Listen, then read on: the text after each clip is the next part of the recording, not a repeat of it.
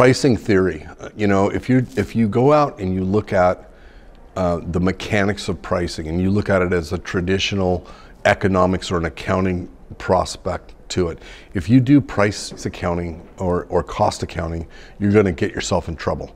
And the reason is that when people calculate their cost accounting, it's based on a % of utilization. So if you say, okay, my total cost for the shop is $20,000, and I've got 20 days in the month, I've got to do $1,000 a day. And so if I divide that $1,000 a day by 8 hours, that's $125 an hour. Well, that's assuming that you're working 100% of the time.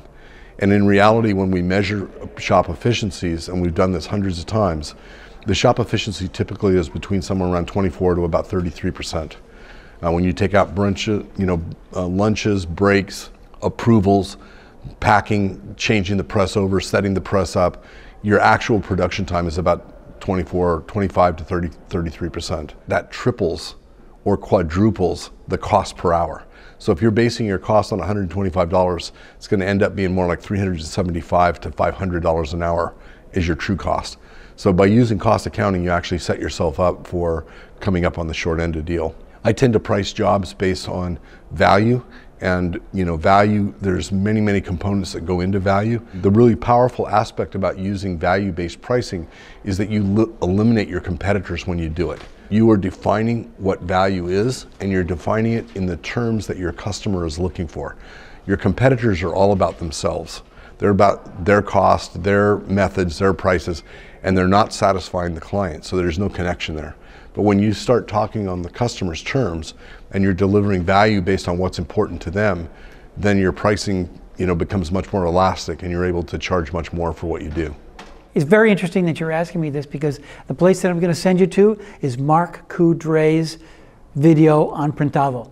I'm forgetting exactly what the title of it is, but it has to do with pricing. Look for Mark Coudray and pay attention to that little 18-minute bit of wisdom. Mark and I have talked about these particular problems for over 25 years, more than that. In the early days, we used to get together at impression shows like we're at right now. And he and I would meet up in a hotel lobby at 11:30, talk till 2 in the morning, and typically we'd both have a story about the guy that just chiseled us out of a nickel. That, I did the job, I did the work for them last time, and they went across the street to somebody else for a nickel. So there's always that problem of where they're going to go if they're going only for price. So you have to bring a value. You have to bring an experience. You have to bring more to it. Why do you want to go to certain restaurants? Why do you want to buy certain cars? Why do you want to go to certain hotels? The hotel room when you're sleeping in it is basically the same if it's a Holiday Inn Express or the Ritz-Carlton. But when you go to the Peninsula Hotel, they pick you up at the airport in a Rolls Royce. There's a different, now it costs a lot more money. Is the extra experience worth it? Are you providing a real service? I was just in some places the last 2 days buying tires, and I had to go to 4 completely different places because it was a hard problem to deal with. And the difference in customer service that I got, I went with the most expensive, mostly because they were the nicest and I knew it was going to get done better. So price didn't matter to me much. It was only a few dollars difference, but I had no problem going to the better experience. But what Mr. Coudray teaches you in his video is that when you're looking at the profit that you make, that if you're going from, let's say, 1 to 50 prints and it's the same price, the 50th shirt is a different price than the 51st shirt, which you might go 51 to 99 or 51 to 100. The problem is that you will literally not get any profit when you print 51 shirts, whereas you will make a profit printing 50 shirts because you've dropped the price, and what you're doing is you're dropping your profit. I'm not explaining this well in this short amount of time, but I want people to understand that they should be making a profit. Mr. Coudray introduced me to a book, Profit First, by Mike Michalowicz.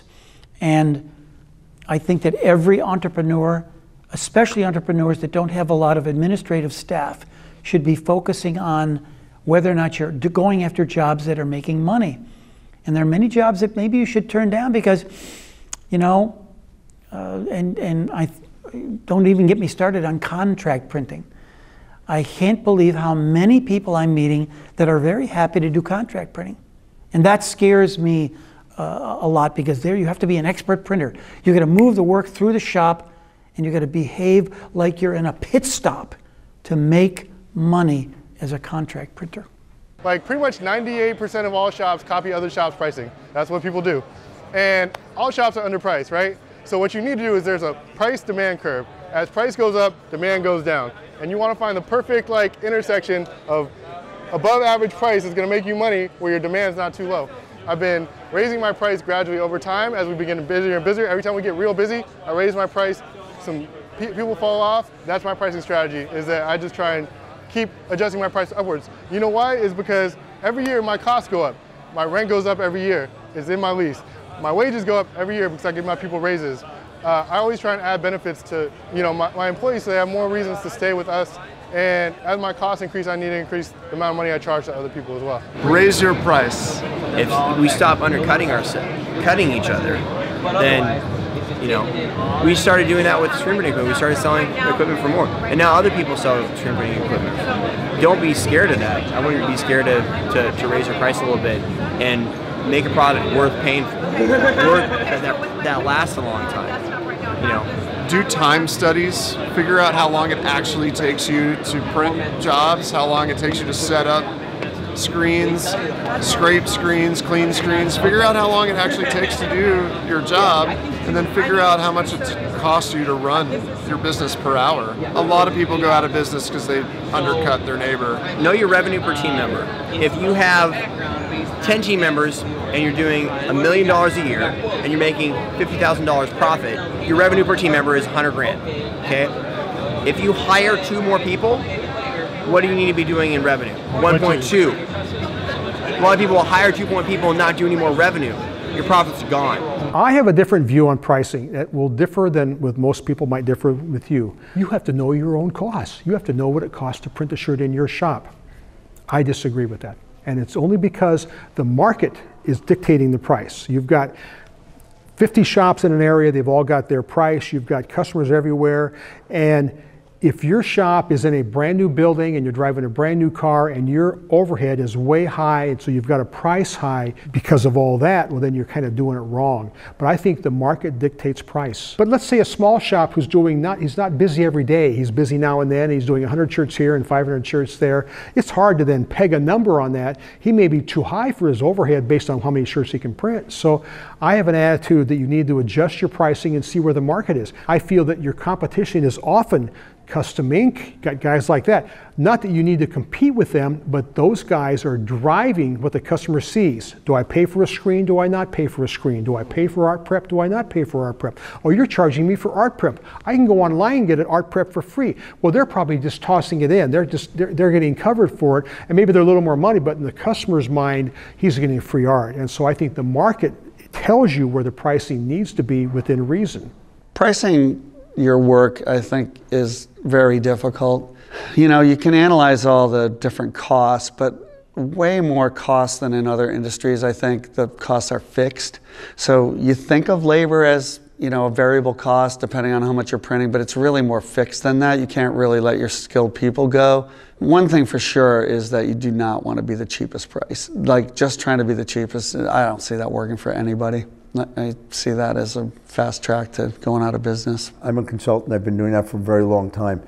As I travel, I hit pricing that is so varied. It's best to be known as the best in town with the highest prices than it is to be the lowest price in town. The only way you get that high price, you have to put out a quality product on time with great customer service. If you can do those things, then you charge more. And the fact that they can get it done by somebody else down the block for less, then why are you here? If you could get it done for less, why are you coming to see me when you can? And chances are there's something that isn't being done quite the way they want. Delivery may not be on time, quality may not be there, or they may just find the person difficult to deal with. And that's part of customer service. Jumping on a problem and resolving it as quickly as possible is part of the deal.